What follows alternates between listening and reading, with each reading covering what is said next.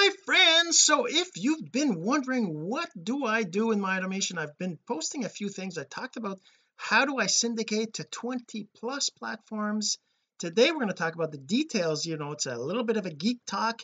We're going to talk about some of the details that maybe I covered some of it before, but if you're new here and you're wondering what it is that I do, that I post to 20 or more, 25 or so platforms every single day, and how do I do that, how do I do it within an hour or so in a day, how is it possible, right? How could I possibly be doing that? We're going to show you how I do that in just a second, but first this.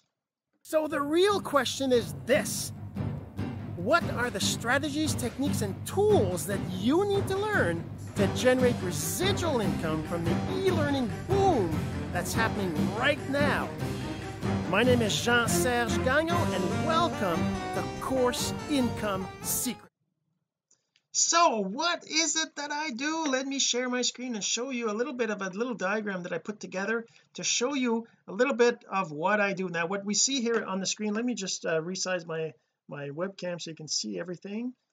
Go a little bit in an area that isn't that doesn't have anything, but yeah, so what you see right here is basically my whole entire syndication process.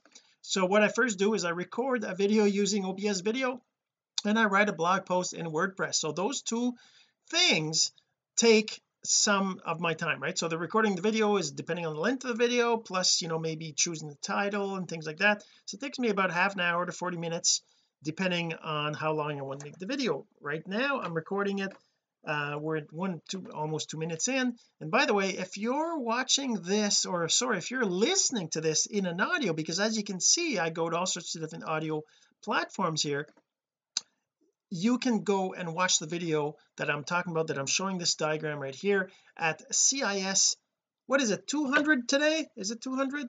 CIS 230, CIS 230.jsgagnon.com. That's CIS 230.jsgagnon.com. So make sure you go check that out. That's where I'm going to post the blog. That's what this is about right here, the blog post. I wish I had I don't have a tool to show I could probably, anyway, showing where I'm at, what I'm talking about, recording on OBS. This is OBS right over here. I'm going to show you right here. This is actually OBS. You see the screen within the screen, whatever, but this is a tool that lets you choose different things, different scenes. You can have different inputs, different things. You can have all sorts of things. OBS is a piece of software that's free that you can install on your PC, on your Mac, on your Linux, and it lets you record videos like this. The other thing I do is I write a blog on my WordPress blog. So this is my WordPress blog. I post a blog here every single day, weekdays. I'm at, like you see, 227, 228, 229. It's a WordPress blog. It's on Click eCourse. You can actually get it for free yourself. Just go to clickecourse.com to get your own blog. So that's the what's in the green here is what I actually manually do, what I actually do myself. The other parts that are in other boxes are automated things. So for example, when I finish recording my video, it saves me a full video, that 30-minute video. When I create my blog, I take the text out of the blog and I save it in a text file so that I can use an automation script, which you have right here, to extract all of these pieces out of it. So I extract a short video, I extract a video thumbnail, I extract a podcast thumbnail, I extract a WAV file, I extract a GIF image as well, and I extract a bunch of text files based on the different platforms. So I have a text file for YouTube, a text file for Facebook, a text file LinkedIn, text file for Aweber, a text file for Pinterest. I have a text file for SoundCloud. That's all done by this script. It's a script that runs, and I can show you the script right here. Whenever I run the script, it generates all these files right here, creating file, creating GIFs. In this case, it's already got the GIFs, so it just says I already have them, the GIF, the full WAV file, the trim file, and then afterwards I don't have that explained here, but afterwards I also copy everything to an intermediate server on the internet, because my internet is slow. So I copy this video to the internet, and then I run the script on the server on the internet, so that way I don't have to upload to every single platform using my slow internet. So I use a remote desktop computer, right? Okay, so that's kind of what I do here. And the other thing is, once I publish my blog on my blog post after I've uploaded the video, and there's different things that have to happen, but then OnlyWire picks it up and it syndicates it to all these platforms, right? OnlyWire automatically syndicates it to Blogger, to Reddit, to Tumblr, to Pocket, to Instapaper, to LiveJournal, to WordPress.org, and to Twitter. And it also re-syndicates it to other platforms like Facebook and LinkedIn, that I'm already doing differently, but that kind of lets me share my blog post on all those platforms as well. Okay, so then what happens is that I will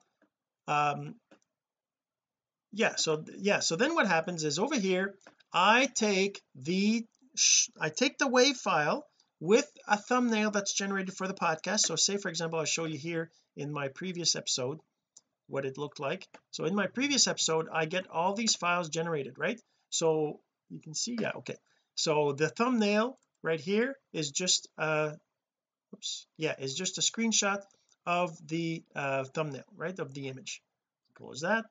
The GIF, I got 3 different GIFs, but the one I really use is this 600 GIF over here, which is basically the same thumbnail, but a position in the video that it kind of shows like it's a moving image, right? It's not a video, but it moves like an image. Then the next one I do is a SoundCloud thumbnail, which is basically Course Income Secrets with Jean-Serge Gagnon, and there's always a podcast number right there on top of it. I use that. And then it trims a 5-minute video. It also does a 2-minute one. I don't need that one, but it creates the WAV file as well, and then it creates all these text files, right? All these text files. So that's what the script does. And let's go back to the image I was watching. I didn't realize it would close me up here, but let's go back to it. So this image over here, and I've got to go back to my view I had earlier so that I can see the whole thing.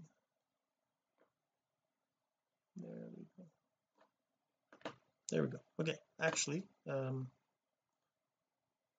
so we can see the whole thing. And let me move my webcam out of the way again, because it moved to a different spot now. There we go. Let's just move it. I don't know, where can I move it? I'll move it. Actually it's a different size now, so I'm not sure what's going on. Oh, that's because I did that. Okay, so anyways, my webcam is in the way a little bit, but you can see that there's all these text files that get generated. Then after that, what I do is I take the WAV file and the podcast thumbnail and I upload it to SoundCloud. So SoundCloud, I can syndicate to other places, but SoundCloud it's on SoundCloud, but it also means that with iTunes syndication, I'm able to use the SoundCloud RSS feed to push to iTunes automatically, so I don't have to do anything. So the parts that are in the green are things that I actually do. Everything else is automated by processes and by scripts and things like that. So that's what that is. So, and then I take the full video and the video thumbnail, I upload it to YouTube. The order might be a little different, but anyways, I take the short video and upload it to LinkedIn with the text, right, the text plus the MP4. And then I take the text and the short video and the video thumbnail, I upload to Facebook. I actually put it in a Facebook page as a Facebook live stream using OBS again. I do that there, so that way, even though it's not live, it still shows up as I was live in the past when people look at the videos instead of showing just an uploaded video. I don't know if that's better or not, but Facebook used to prefer live videos, live stream over uploaded videos, right? So that's what I do there. Then the Pinterest, I do the same thing, the short video with the video thumbnail, upload that to Pinterest. Then I take the short video and I upload it to IGTV. That I have to do on my phone, so I actually copy the video to my phone, or the short video to my phone, and then I upload it that way. And then I upload the short video plus the podcast thumbnail to Click eCourse, and then that is shared automatically to Alexa through an RSS feed. Click eCourse supports that. Next, I take the text and the full video and the video thumbnail. Again, I upload it to Click eCourse in a different what's called I guess it's a course, but the thing is that there's an RSS feed that you can use that then shares it to iHeartRadio, Spotify, Google Podcast, and Stitcher, all through the one upload, right? And there's probably more that I could actually support. I haven't let's just move that up here. So then I also create using a text file and an email, the GIF I create a Aweber broadcast and send it off to my email list. So I do all that with this one piece of content, and I do all that. That's why it takes me, like, I mean, there's a couple of things that happen, right? So first of all, the upload to YouTube, right? The upload to YouTube is not something that takes a minute. For me, I record the video, then I have to upload it to my server, which takes, and if I was to upload it to YouTube, it would be the same thing. It would take about 30 minutes to an hour to upload to YouTube. That's how bad my internet is, and that's why I upload it to an intermediate server, so that once it's on the intermediate server that's on the internet, I can upload it to YouTube, to LinkedIn, to Facebook, to Pinterest, like within seconds, right? And so that's why I do that. If you have fast internet, obviously you don't have to worry about that, but I do all these things on the intermediate server. The upload to SoundCloud, the upload to Click eCourse, the upload to Pinterest, Facebook, LinkedIn. I do all that. Then I also do a story. I record a story in Snapchat, right? And then I share that story to Facebook and LinkedIn and Instagram stories, and then I also upload it to TikTok as a post in my TikTok feed. So all these things are all done from this one recording and this one blog post that I'm doing.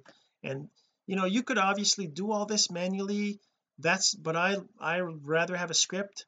I want to set up an automated process so that you could actually do this yourself. All you would have to do is you would have to record a video, you would have to write a blog post, and then you would have to upload that video to a site, and then you would have to specify where in the video you want the thumbnail, and then that would be it. You would click a button and it would do it all for you, right? It would create all these pieces for you that you could then do the syndication yourself, or that some of the syndication is automated for you, right? but that's a process that I want to put in place, and I'm wondering if you're interested in that.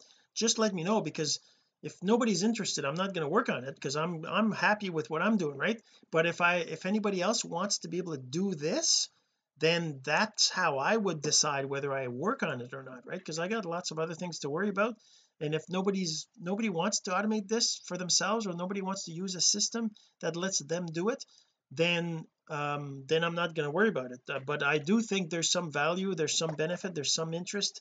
There must be some people out there that would want to be able to do that. So if you want to be able to do that, let me know. Message me on any platform, send me a message saying, hey, you're interested in that. And what would happen is whoever messages me that they're interested in it, I would actually allow you early access, right? But it's not free, obviously. It takes a lot of work for me to put this in place, but it wouldn't be very expensive. It would probably be something that I would include in the basic plan of Click eCourse as a feature on Click eCourse, because as you know, I'm building Click eCourse. It's a hosting site, but it also is a site that lets you do certain things. Like, for example, you can upload a video here, and you can syndicate it to an audio service like this, right? You can go to Alexa or iHeartRadio or Spotify or Google Podcast or Stitcher just by using a video that you upload to a site. Isn't that cool, right? Because Click eCourse does extract the audio out of it, so you can then share it as a RSS feed to those services. What else can you do? The other thing you can do with Click eCourse, obviously, other than creating courses, is that it's a social media platform as well. So you can have, and that's in the works right now, groups and pages and friends and all that kind of stuff that you can do it on Facebook.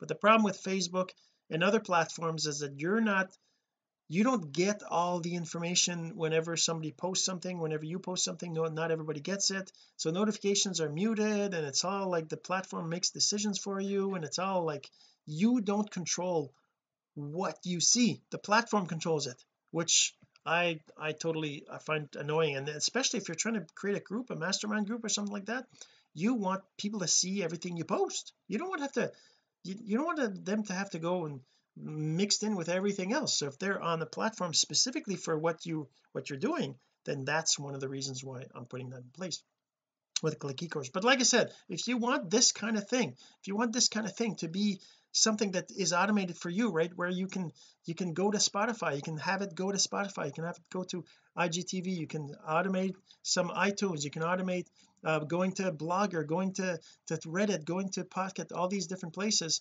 If you want to have that, then you got to let me know that you're interested in it, because if I don't know that you're interested, I won't know to do it, right? So but anyways, okay, so let's go dive in a little bit to the process. So for example, if I want to if I want to create a file from this, let me just kind of show you. Let's get my webcam out of the way here. I'm going to put it back down there, make it a little bit bigger. All right, so let's say you have, and this is obviously not what I'm talking about when I talk about the automated process. The idea would be, like I said, you would go to a website, you would upload a video, and then you would create a blog post, and then you put that URL in there as your blog post URL, and all you have to do now is set at where in the picture, in the video, that you want the thumbnail to be, or maybe upload a thumbnail, right? But in the end is that you click a button to generate all these artifacts, right, all these pieces from that video. But under the covers, this is what happens. And if you're a geek and you want to learn how to do it under the covers, this is kind of what it is. So over here I have so right now I'm inside the folder for yesterday, 2020-09-29, right, 23, number 229. Today we're at 230, episode 230. But if I was to go into the folder, I can see I have all these files, right? I start off with a video, just the MP4 file. I don't have any of these other videos, any of these other files, none of these exist. The only file that exists is this one, right? And if we go back to, say, for example, in my folder here, it's the same thing. If I go to this folder, I can see all the files, and the one that's the original file is this one, right? That's the original file. That video was 38 minutes, and it's recorded in OBS, and then I save it, and then I give it the same name as the actual episode. So actually one of the things I do is when I first start, and as you can see right here, I got a folder called Course Income Secrets, and in here I have all these folders with the dates, right? So what I do is I create a new folder with the date and then a number, because I want to have episodes, right? 1 2 3 4 5, whatever. I'm at 230 right now. And what I do is I give it the name of the episode. I give it the name of the episode in the actual folder name, so that I keep track of that. Then in there I record the video, and then I save it here as the file name that matches it's exactly the same name as the folder. I just go back here, I copy the folder name, and I rename the recorded file from OBS to match that. Okay, so I do that. That's part of it. Then I run a script that's let me just let's see, let's open up a new tab here. Not a new tab, but a new file explorer thing. Go to my code and Octo scripts. All right, so in here I have a couple scripts. Now all these scripts do different things. Like for example, there's this script here that creates a GIF file for my email campaigns, or for my posts in actually the part that I didn't put in my program there is that I also upload to a tool called Social Jukebox, and that tool re-syndicates things over time randomly, right? If you look at that in my blog post, you're going to find something about Social Jukebox. You can actually go check it out. I show you how it works, how to use it, but it basically re-syndicates blog posts from before regularly. Like every day it'll post blog posts, a random blog post from the last year or whatever, right? And that lets the content constantly be seen by your audience, right? But anyways, I create a piece of text for that, and then I upload that in Jukebox, and then it's there forever, right? So that's one of the other things I do. Okay, so I create let's see, the Octo content prepare. Let's just open that script up just to kind of show you what it looks like. So this is scripting. I mean, it's programming, it's complex, it's got lots of stuff in here. And like I said, if you're not a geek, then you're not going to be interested in this. And if you're listening to the audio, you definitely want to go check out the video at cis230.jsgagnon.com, because I'm going to explain some of this. And right now we're looking at the actual code, right? As you can see, it's basically got some arguments to it, depending on whether I want to create the thumbnail, depending on when I create the video thumbnail, the GIF, the SoundCloud file. Oops, I just if I don't want to trim the MP4s yet. So one of the things I do is I record the video, and then I want to just get the thumbnails out. So I specify the no trim, because I don't want to, because it takes almost an hour, maybe half an hour, to extract the WAV file and extract the trimmed video, the 5-minute video out of it, right? So it's not instantaneous, it takes time to do, but it's certainly better that a script does it instead of me having to constantly to go in and edit inside of Camtasia or something, right, and manually do it, right? So I much rather have a script do it for me. So that's what this script does. But in the beginning, I just want to create the thumbnail, because I want to make sure that I pick the right timestamp in the video. And that's something that maybe you might well, if I automate this in the platform and click eCourse, then you'll be able to see exactly what the thumbnail is that you're actually going to be picking before you click the go button, right? But so none of this, you don't have to worry about any of this if you're looking to if you're interested in access to the platform. So like I said, just message me, find me on Facebook, on LinkedIn, on Twitter, on Instagram, any of those platforms. Go to my blog, there's a contact me link in the menu. Just message me that you're interested in the platform, and we'll take it from there. But okay, so if you're a geek and you want to do this yourself, you just got to have something that lets you run these kinds of scripts. You can do that in Linux or in Cygwin. There's lots of different ways. But if you wanted this script, I probably could get it to you. It'd be fine. But basically this script it creates all these things, right? It'll create this text file for LinkedIn text, right? It creates a text file for LinkedIn, creates a text file for SoundCloud, the text file for Pinterest, text file for Facebook, text file for YouTube, text file for Jukebox, the Twitter Jukebox, and the LinkedIn Jukebox, and then the Aweber one, which is my email list. And then after that, it does the creation of if the MP4 exists, because I can run this before the MP4 exists. In any case, it does all these generation, right? Over here it's generating the thumbnail over here, it's generating the GIF, then the 600 GIF, the 1200 GIF, then it generates the SoundCloud thumbnail that has this extra text on it, and it's got this right over here. As you can see right here, it says the text is, where's the text? Oh, it's probably, let's just make this a little bit wider. Maybe we can see it better if we make it wider. Let's make the screen, the text bigger.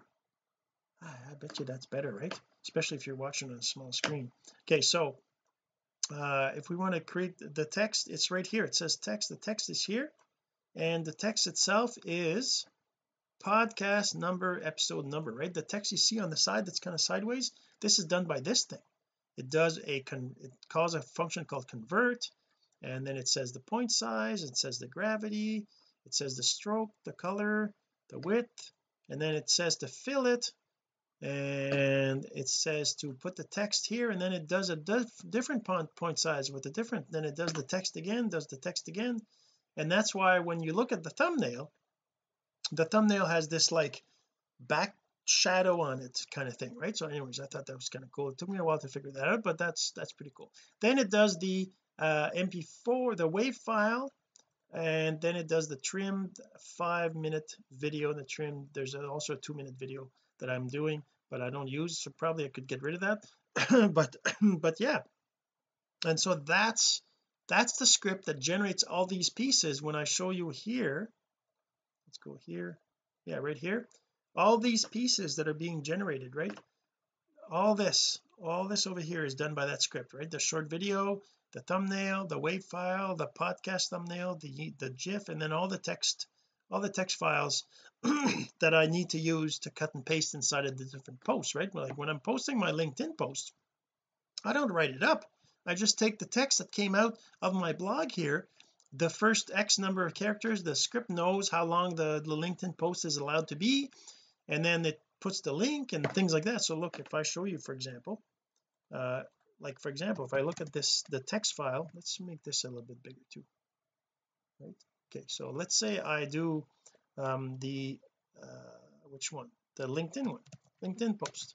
So my LinkedIn post has this is basically, I just take this and I copy all of this into my LinkedIn post. When I post it, I just take that and copy it just like that, and then I add a comment to my LinkedIn post like this afterwards, which contains the full link to my blog. And that allows SEO to be better, because my blog links are being seen in all sorts of different places, right? So that's what they call backlinks. So I mean, it doesn't take a minute, it doesn't take a day for all this to be of value, but it does do that over time, right? So that's the LinkedIn one. If I look at, say for example, the SoundCloud one, the SoundCloud text is basically the same thing. It's the text from there's a title here, right? See how it says title, then description. So there's my title right here. I just take that and I paste that in my title when I'm posting in SoundCloud, and then I take this part, all of this, all the way to here, and I take all that and I paste it in the description of my SoundCloud upload, and then and that way I don't have to remember to type anything, just cut and paste, right? Same thing with Pinterest. I look at the Pinterest post, I got a title right here, and I got the text that fits in the Pinterest description, and then I have the link that Pinterest wants to have in the link part of the pin, right, that you're posting to Pinterest. So that's the kind of stuff that my automation does. Like I said, all of this is all like all this generation of all this stuff, which takes a while to do if you don't have it automated, is all done automatically. I mean, it takes half an hour now to do, but I'm not doing it. I just run this script right here and it just does it for me, right? So it's the same as posting to all these platforms right here, right? All posting, and then posting to the SoundCloud. Let's get me out of there. Whoops, wrong one. This one there.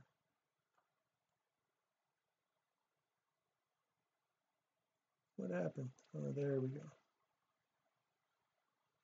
I think I messed up my okay, so there. So now this all this stuff here, right, that I'm posting on all these different platforms that I'm posting on, this part here is there's a manual work here involved, because recording a Snapchat story takes a minute. You record it, and then after that you save it to your phone, and then I add text to it, I add the link to it, I share it on my Snapchat story, then I go back and I share it on Instagram, and that's by uploading, right? And that creates, like in Snapchat, it's a minute story. That's the maximum to do, 60 seconds, right?